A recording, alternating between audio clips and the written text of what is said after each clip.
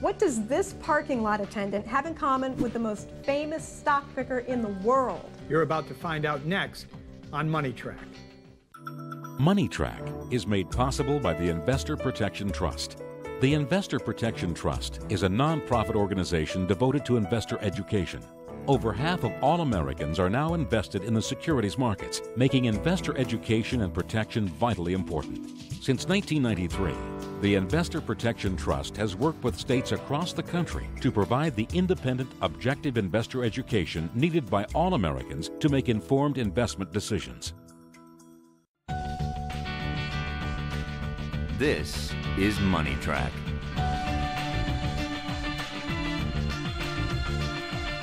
Your guide to investing and protecting your money. This is MoneyTrack.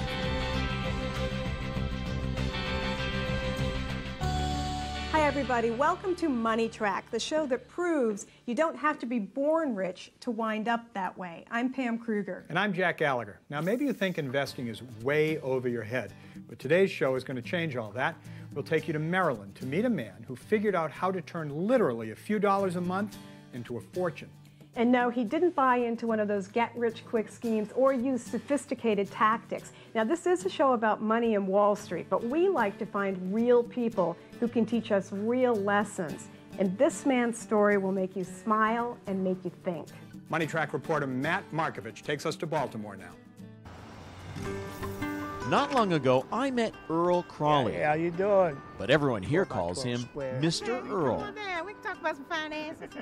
He's worked as an attendant at this parking lot in Baltimore for 44 years. So you really think it's going to improve the gas? Funny thing, though, everyone was asking Mr. Earl about money.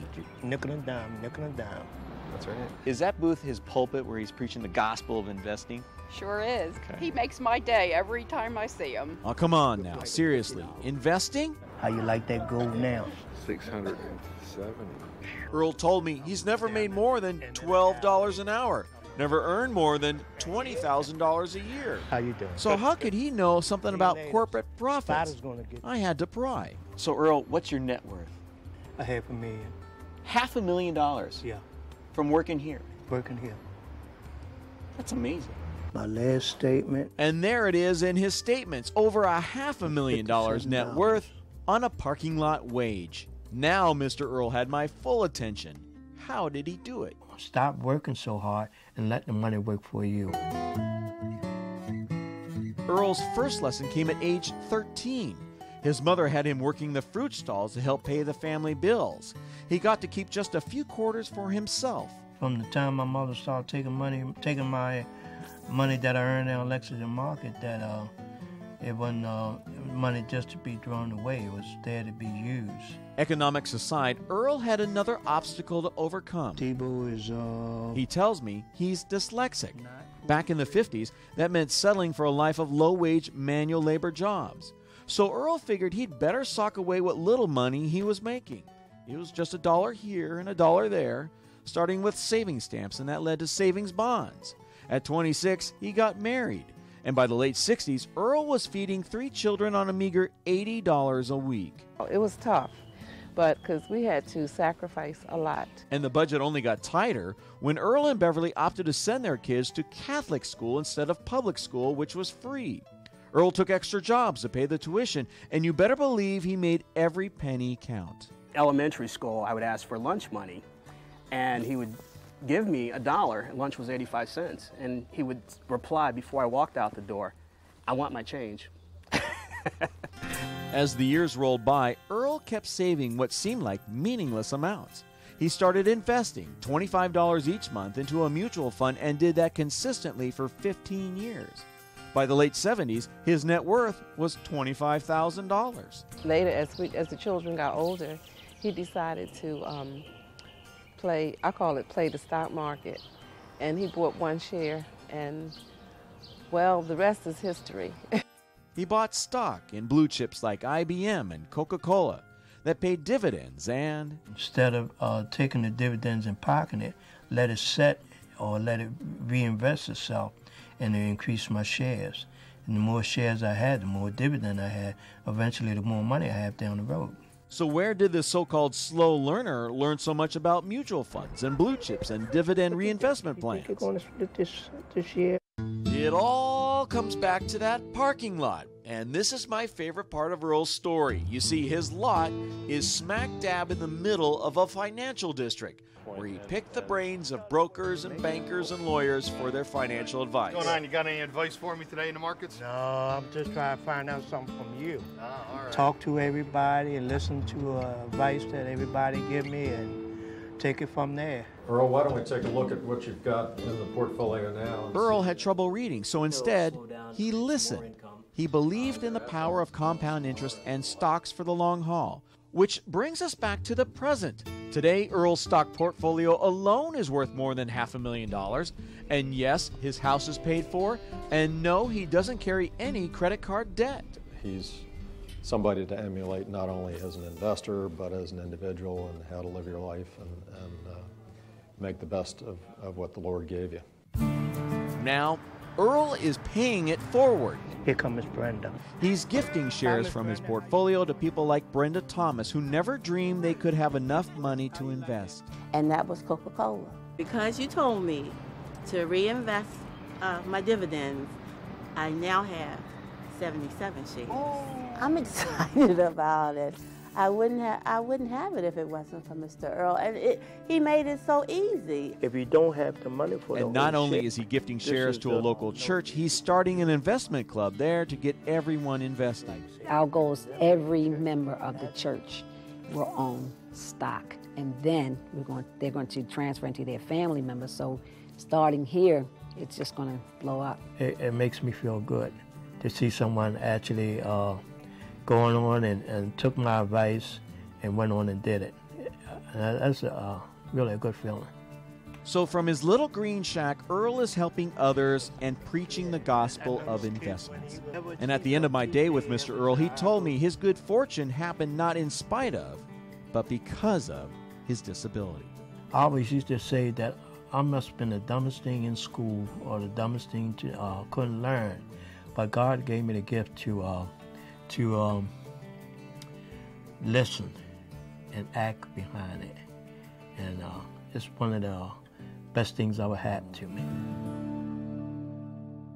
Questions, anyone? Well, exactly, Pam. It's nothing short of astounding that Mr. Earl is teaching us how simple it really is. And I put the emphasis on simple because unlike you, Pam, who has worked as a stockbroker, I don't have that experience.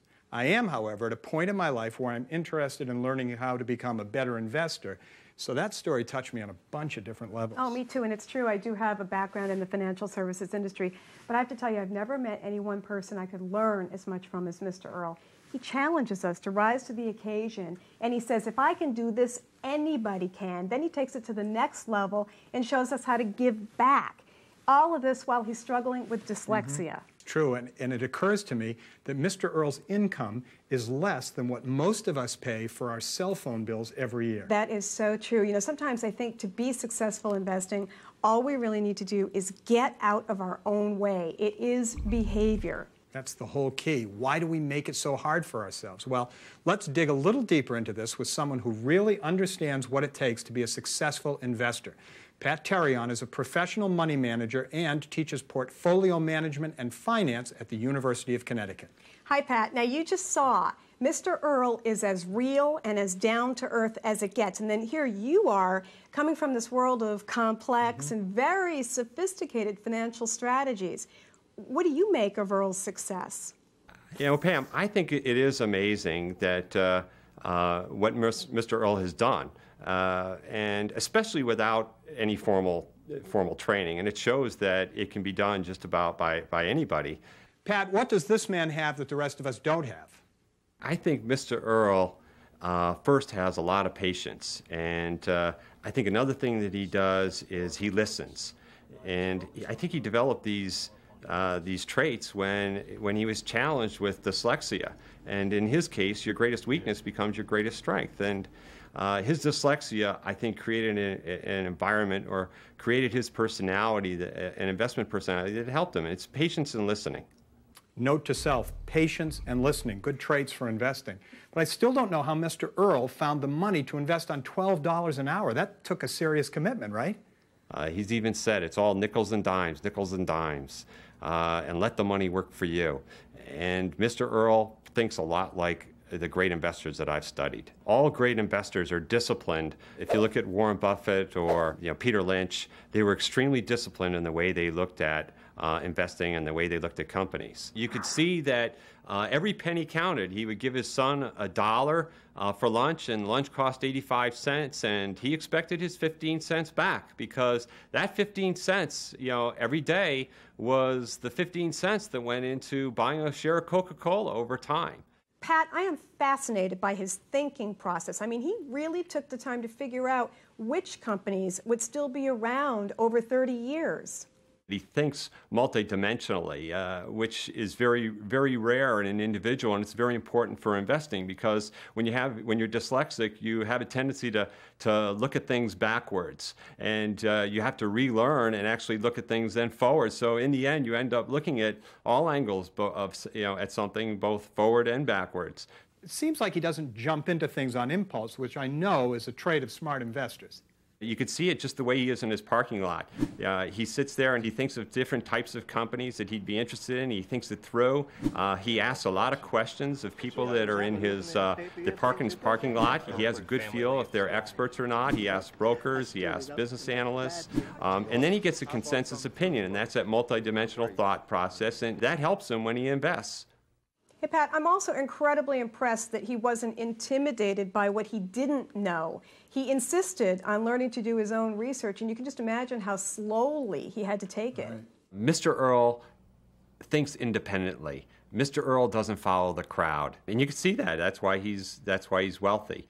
Pat Terrion, we're really looking forward to hearing more from you when we dive into how Mr. Earl invested his nickels and dimes in just a little bit. But first, we're going to hear from Ben Stein, who has studied economics and has written a number of books on investing. That's right. Now, Ben is at his favorite deli in Beverly Hills right now, and believe me, he has his own take on Earl's rag to riches story. Ben? Mr. Earl is properly motivated. Mr. Earl decided he did not want to be destitute. He wanted to be able to put his kids to school. He wanted to have a decent, comfortable life.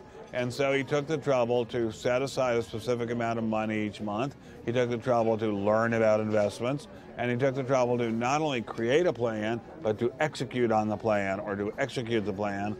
And therefore he got it done. We should be inspired by Mr. Earl. Mr. Earl should be on a postage stamp. You know, that's not a bad idea at all.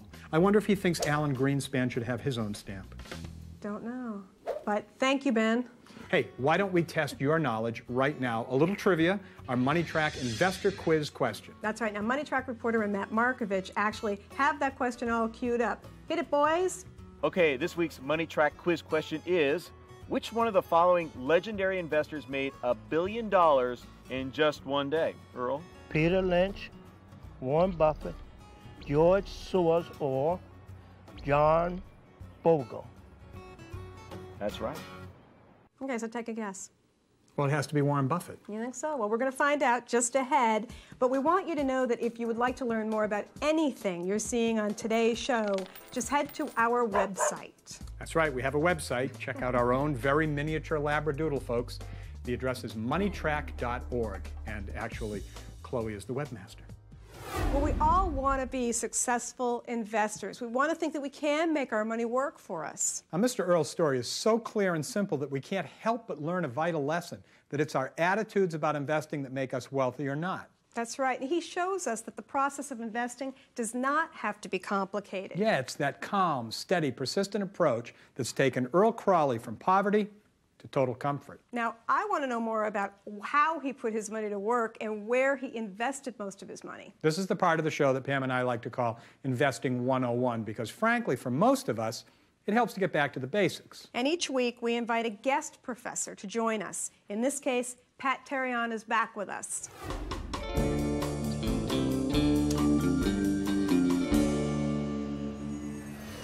Well, Pat, welcome welcome back. Mr. Earl created a simple system to make himself wealthy on $20,000 a year. And we've talked about the traits that Earl has that other great investors also have. His personality with the patience and the discipline. But I think a lot of people watching this are asking, can it really be that simple to make money investing?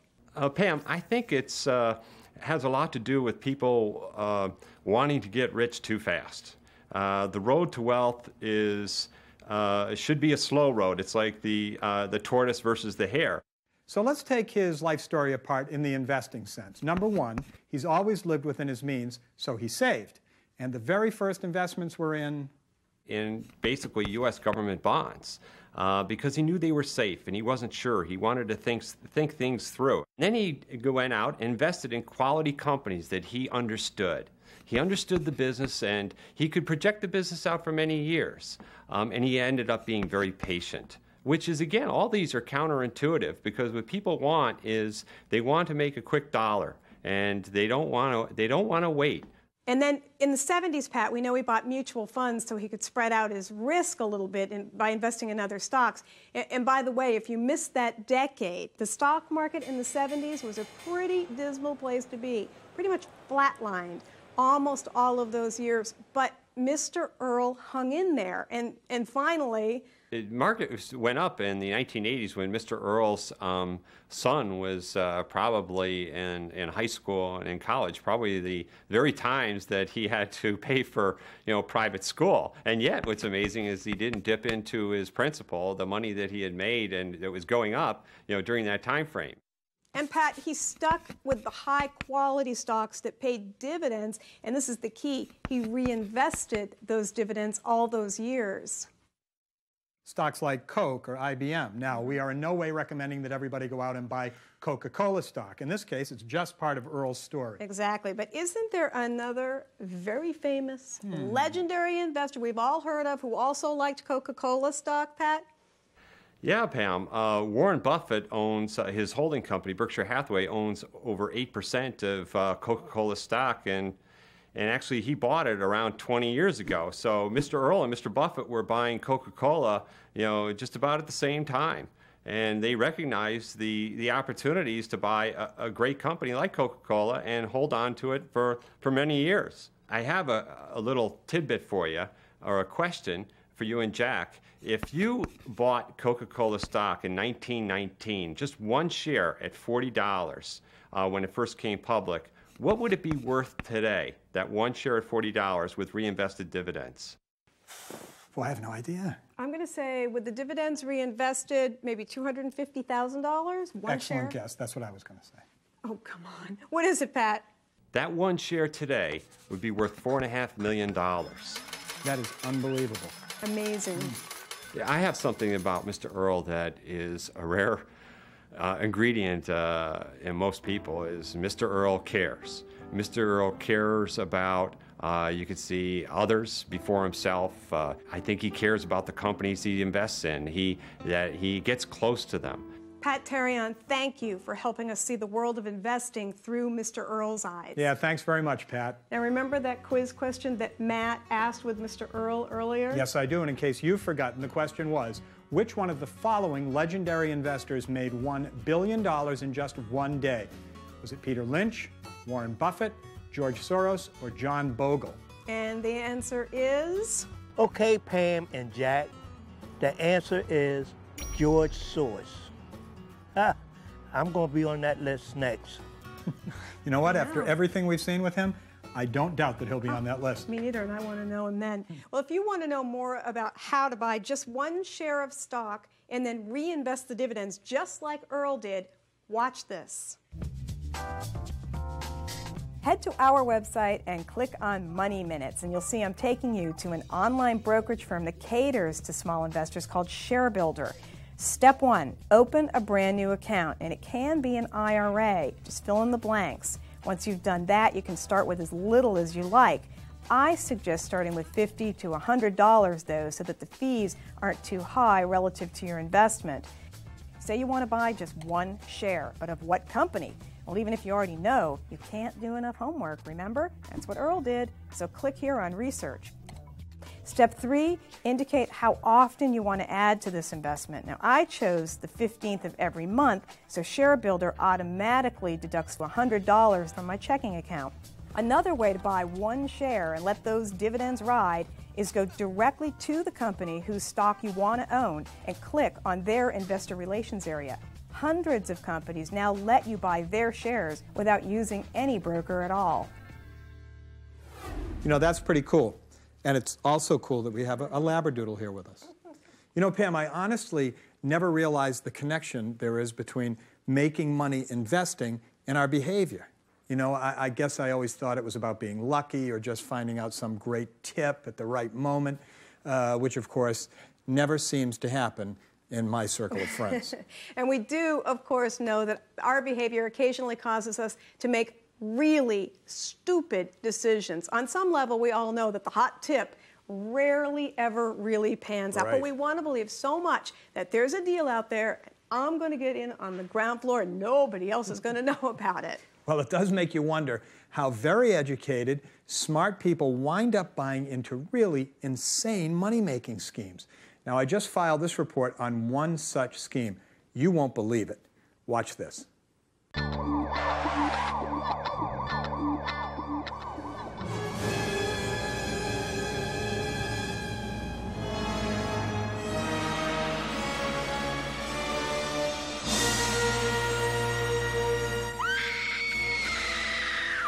Yes, $150 a barrel oil is scary. And you worry about global warming. And doesn't it seem like everybody out there's got a monster truck? So, you want to invest your money in green energy. Doesn't that just sound like the right thing to do? I'm going to save the planet. I'm going to invest in the future, in hydrogen. I'm going to give all my money to a con man.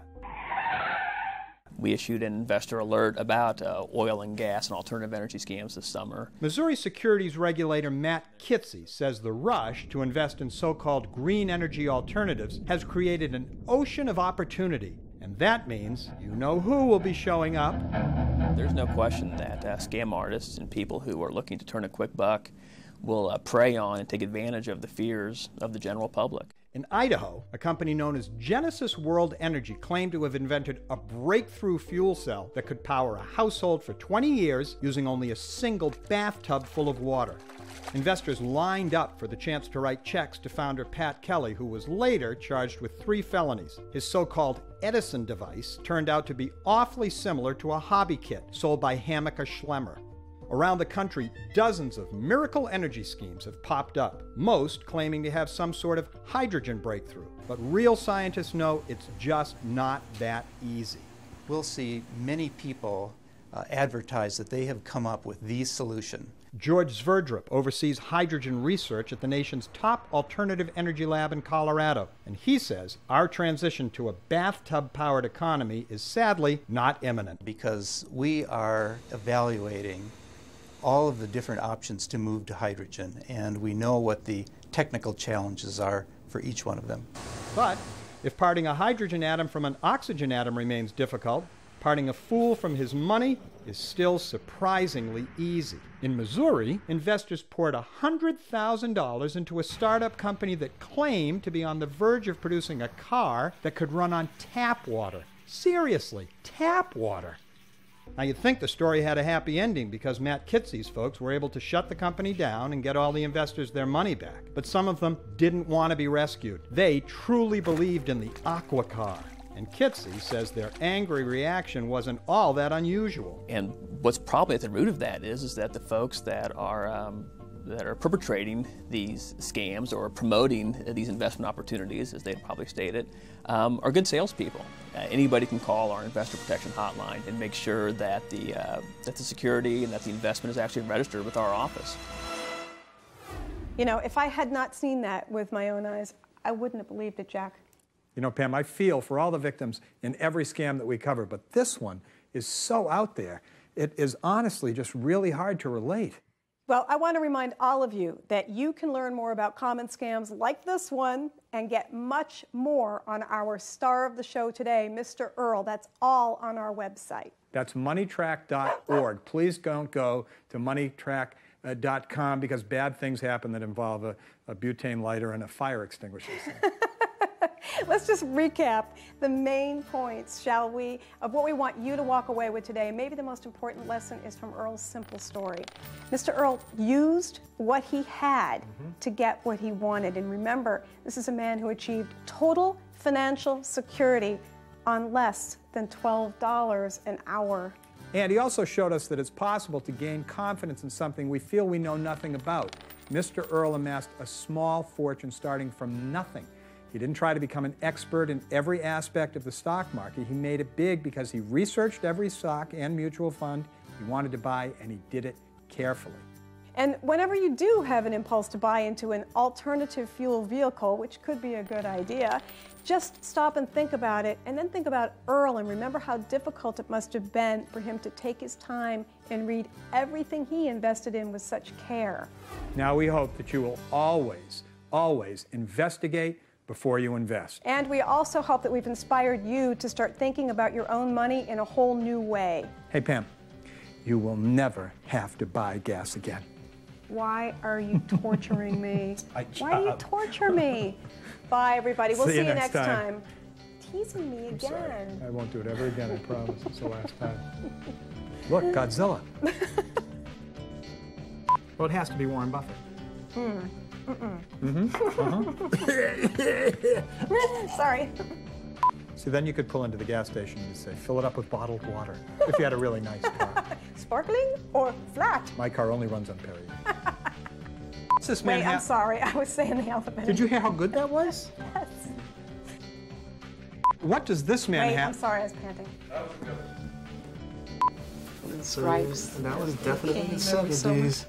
And I'm still wearing plaid. And navy. I like this one. That's a great picture. I thought you was like a Gerbil baby.